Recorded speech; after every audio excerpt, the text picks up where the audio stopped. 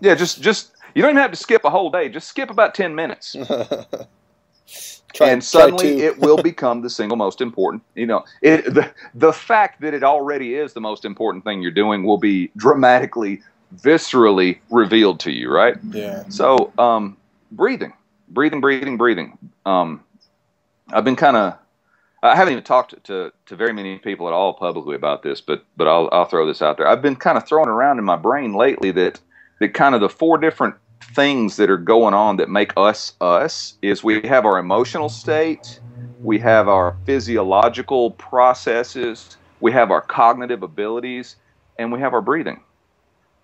And or wait, see, I told you I hadn't talked about it much. Emotional state, physiological processes, 5 things: physiological processes, cognitive ability, breathing, and posture or movement. Got those 5 different things. And if we affect one of them, we can affect all of them at the same time. Sure. I mean, just literally, I don't know if you can see this or not, but just literally, I'm going to ask everybody who's watching just to, sit where you are and kind of hunch your shoulders around your chest and just kind of take stock of how you feel. Just go poor posture, right? Yeah. Yeah. Well, and you said poor posture. I didn't. I described factually what I want you to do, okay. and you arrived at poor posture. Right. You see what I'm talking about? Yeah. Mentally, I said do this, and you arrived at poor posture, not because someone told you it's poor posture, because it doesn't feel good. Right. Yeah. Yeah. It doesn't feel right, and I can't breathe as well when I'm not open chested.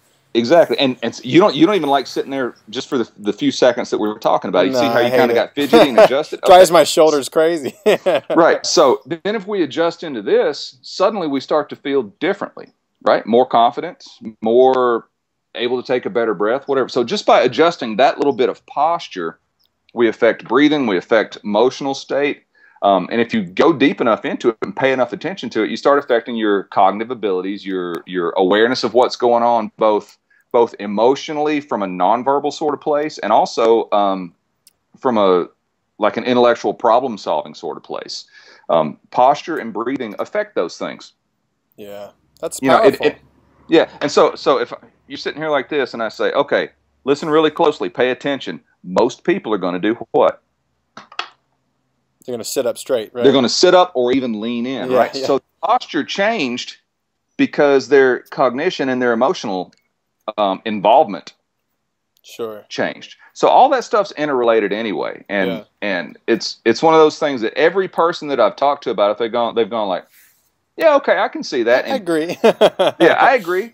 And I'm but don't act like you thought of it, No, seriously, whenever something becomes apparent to me and I tell people about it and they're like, yeah, okay, I can see that. And there's not even any idea of arguing. It's just like, It's just like that door over there is painted white and the doorknob is silver. And you're like, yeah, you're right. Yeah. There's no arguing that, no, it's actually eggshell, none of that kind of stuff.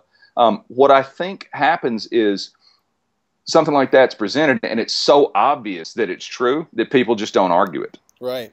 Well, but I was going to say, but they may not have actually realized it in fully descriptive, matured terms like that. Right. Sure. I was going to say that I had the same kind of premonition one time when I was watching Pumping Iron. All right, and that's the Arnold Schwarzenegger documentary, and he's coaching this guy, and the guy's doing this crossbow thing, but he's kind of collapsing in on his chest. It's clear that he's standing next to Arnold, and he's kind of embarrassed about not being as big as him. And Arnold's like, no, you look like you're embarrassed. Open your chest up, do this thing. And it was just kind of all of a sudden like, hey, your emotional context is totally related to your posture. Absolutely. But you're tying it even further with breathing and more than that. But it's so funny that sometimes you think of somebody with bad posture as like, oh, I sit poorly for a long time. But what if you just aren't very happy with your chest, or you're trying to protect your heart by shrugging your shoulders? I mean, there's so many elements to it that can get pretty out there, but I completely agree with you on that. And where we wind up with that, because we have sort of a reductionist, compartmentalized way of thinking, which goes along with our just try harder, outwork the other guy kind of thing, is we want to know why. Well, why is my posture bad? Who cares? It doesn't matter why it's that way. Your posture is bad, period. Yeah, and it may not even be bad. It's just maybe it's not as good as you want it to be, and so therefore you define it as bad. You know, it Right. doesn't matter why in most cases, unless you just really want to know why. There's not a whole lot of reason for knowing why. Yeah. A better question to ask is, okay, my posture is bad. What does that mean? I don't like my posture this way. I would like to make my posture better. Okay, what can I do right now to make it better? That's the question. I'm not feeling well emotionally. I'm sad, or I'm angry, or I'm upset, or I'm worried, or anxious, or whatever. Okay, why? I don't care. What can I do to feel better? Because if we start saying why, then we just sort of validate the reasons. Right. You're creating justifications as to why I feel this way, or why I have bad posture, why I'm fat, why I'm sick, why I'm tired. So exactly. And then the next thing you wind up with is the acceptance of something you don't want to accept, which is like just an involuntary acceptance of, well, I guess that's just how I am. I was born that way. I was born that way. Genetics. Yeah. It's your genetics. Yeah. It's your genetics. And it's easy to accept some things that way, and that's fine. And it's not even a problem, I don't think, to accept some things that way. But the thing that I always go back to when I'm talking to someone and they're telling me that they don't want to be the way they are, they're not comfortable in their own skin, or they don't feel that they are fully expressing who they are with the way their life is. But I can't help it. That's just the way I am. But I don't want to be this way, but that's just the way I am. I go back to like watching the skinheads and stuff on Jerry Springer. And you talk to, have you ever met any of those like white supremacist people? No. I can't help it. That's just how I am. I don't like fill in the blank with whoever they're hating on, right? Right. Well, just by virtue of the fact that you're saying that you can't help it, that negates the argument right there. Right. I mean, I can't help it that that I was in a car accident and I'm paralyzed from the waist down. That's valid. Right. But I just can't get up in the morning to go to the gym and work out before I have to go to work. I'm just not a morning person. That's just how I am. No, you just don't want to do it. Yeah. Own that. Just own it. Yeah, and if you want to not do it, that's fine. Neither one of us are judging exactly. you, but just don't bullshit yourself, right? Exactly. And you will be a lot stronger here if you just admit it to yourself that that's not what you want to do. Not that you can't help it, but I just don't want to, Yeah. And if you've ever done anything, Bud Jeffries, Bud Jeffries. Yeah. Bud was passing through town the other day with his son Noah, and they stopped here, and we were hanging out, and he had a bunch of steel in the car that he had been hauling around with him, and he gave me a particular piece and said, "Here, give this a shot and see how it feels." And so I bent this piece, and I handed me another piece, and so I wrapped it up and got myself gassed up, and I laid into it, and nothing happened, and I just stopped, and I said, "Nope." I said, "Nope." I might be able to bend it. I don't know. I might be able to, but I don't want to bad enough to try right now. Yeah, it's not worth it. It's just not that important to me right now. Yeah. And I'm okay with that, Sure. Which I think that's sort of like the professional attitude towards it. It's okay. Maybe I'll bend it tomorrow. Maybe I'll bend it later today. Maybe I'll decide that that's the most important thing in my training for the next 6 months. And 6 months from now, I'll bend it. I don't know. But right now at this moment, I don't want to do it bad enough.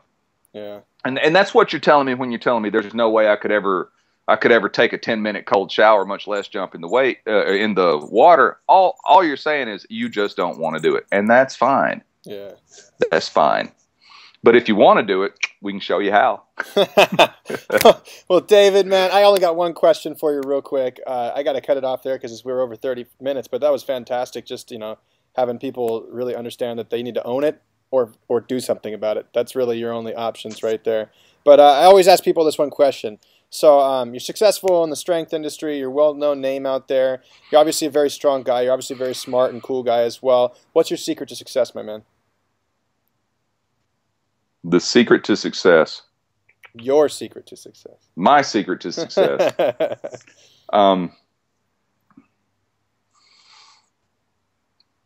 Find the thing that you have to do and do it. There's there's something that's hardwired into all of us that we're like put on this earth to do, that you're meant to do. The thing that you can't imagine not doing it, do that, and do it maximally. Be the biggest, most wide open version of yourself doing that thing as you can, and people will notice. It's easy. And even if they don't notice, if you're doing that thing, even if you don't ever make a dime doing it, if you're doing that thing as wide open and fully as you can be, and you're benefiting from it, and everyone else around you is benefiting from it, you're successful. Whether you make, $80 million or whether you just manage to pay your rent, you'll be successful. Absolutely. But most of the time, people who do that don't just scrape by. So true, man. Success breeds success. So just figure it out. And if you don't know how to do it, or you don't know what it is, then, go inside and find that thing. And once you figure out what it is, figure out what is the next small step that you can take right now today to move in that direction. Awesome. If it's opening your own gym, then what's the next small step that you can do today? It may mean doing a web search and finding some articles on how to set up a business plan or something. I don't know. Or if it's lifting a particular weight or doing a thing, find somebody who knows more about it than you and learn what they know, and figure out how to apply that to your situation to take the next small step in the direction you want to go. That's it, man. David Whitley, the Iron Tamer. Where can my people find you? Nashville, Tennessee, most of the time. Website, irontamer.com, strengthdojo.com, NashvilleKettlebell.com. I'm on Facebook. I've got a personal page, but so many people have so kindly asked to be friends with me that I'm kind of tapped out on that. But my professional page is Iron Tamer Dave Whitley on Facebook. I would love to just see that thing blow up. I've got a YouTube channel that I put various different acts of stupidity on. Twitter, Iron Tamer. Instagram, Iron Tamer. I'm all over the place, man. Awesome. Well, I'm sure that people can just find you by Googling David Whitley. David Whitley, my man, thank you so much for getting on the call. I really appreciate you getting on the call and just chatting strength with us, man. I appreciate you having me on. Good luck to everybody. Cool, thanks.